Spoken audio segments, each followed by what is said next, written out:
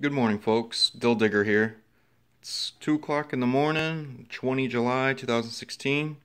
Thought I'd do a video before I head out to Ocean Beach and do a little detecting. So my weapon of choice is the Garrett AT Pro. I run it in Pro Zero, the iron discrimination at 33. That is for dry sand and wet sand. Yes, I know I need a better scoop. So clad this year, got almost $117 basically, and I got another $30 or $40 I need to clean up and cash in.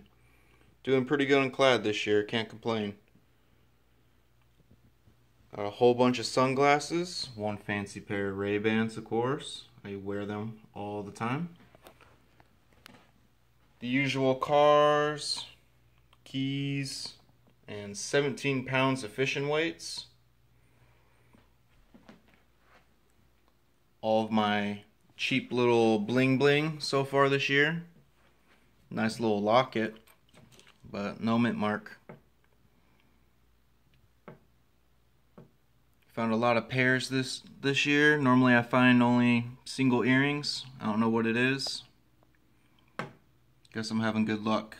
All 4 of these I found at Dog Beach, right next to one of the lifeguard towers.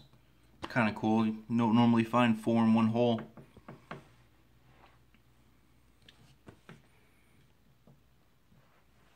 Whole bunch of cool marbles, and if anybody has any idea what these little orange balls are, let me know. It looks like they have like graphite inside them.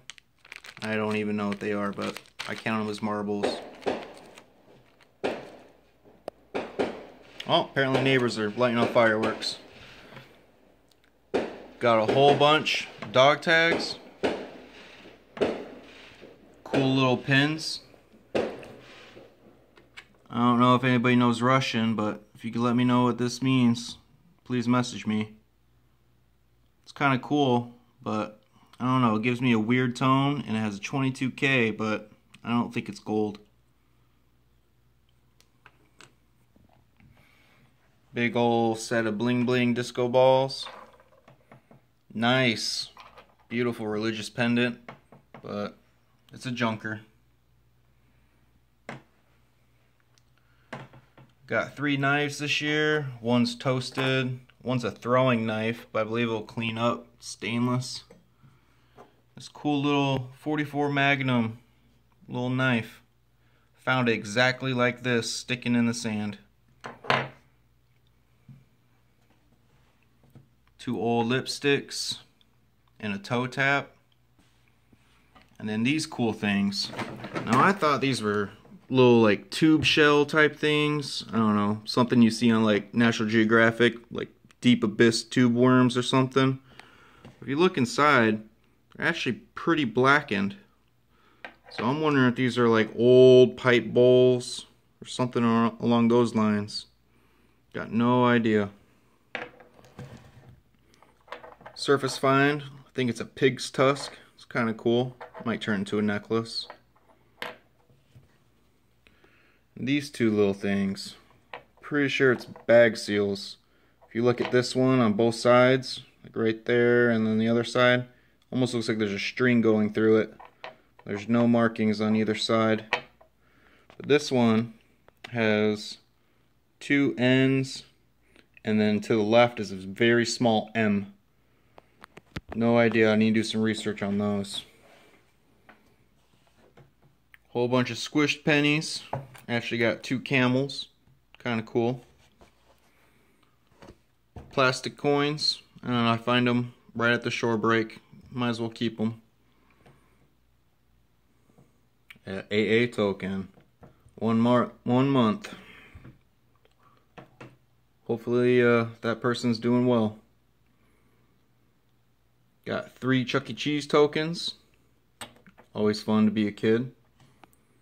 1 bathroom token from Indianapolis, Illinois.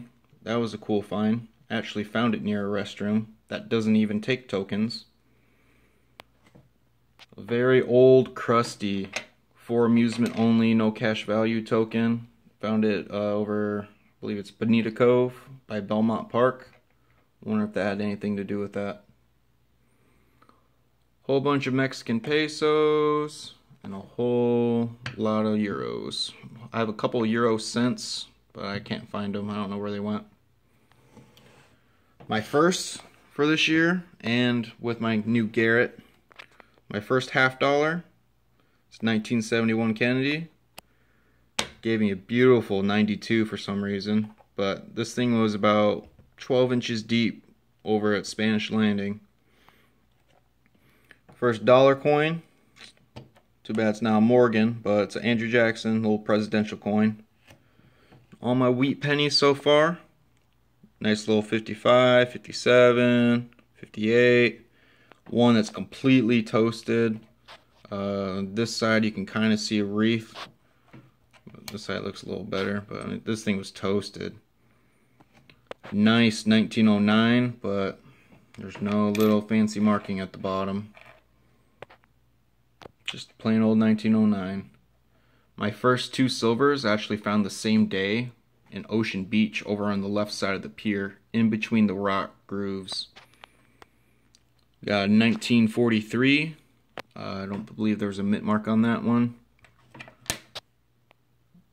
Or actually there is. Yeah, it's completely toasted though. But this one, this is the heartbreaker right now. I don't know if you can look and see. 1916.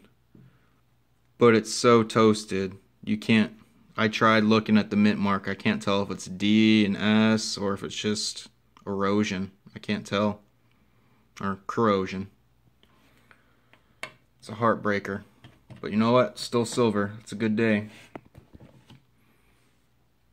Got this little bead, which I believe is silver. Gives me a very nice high tone. It has a nice little, like, weld mark right there. It was pinched together.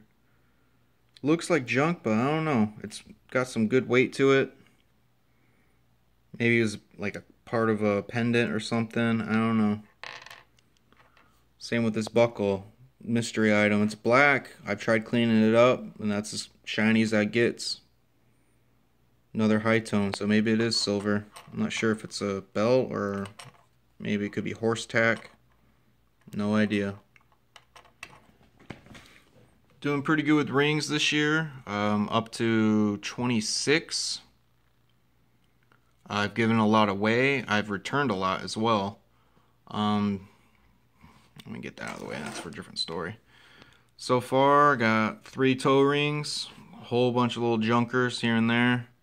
This big old surface find, all I saw was that much sticking out of a big pile of kelp. And I'm kind of glad I went through it. Normally I don't dig through the kelp. Big old fancy ring. This is a little heartbreaker.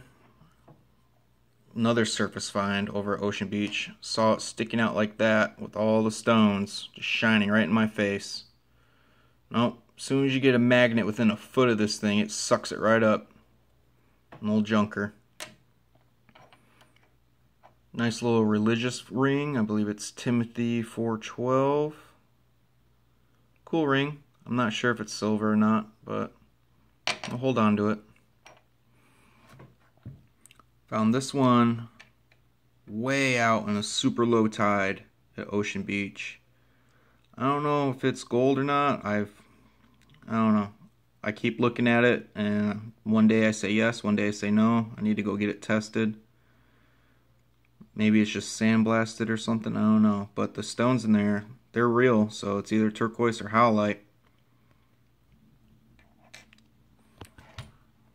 Got 2 titanium rings and 1 tungsten.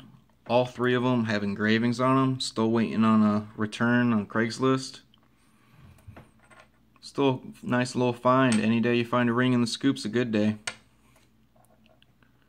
Now the fancy precious metals. This little ring. One of the first rings I found at a beach. It's a palladium ring. It's kind of cool, but the stones are all jacked. They're crystal. They gotta be. They're fake. And they're falling out. Still a palladium. The other precious metal. My favorite and my first ring of the year is this awesome lion ring.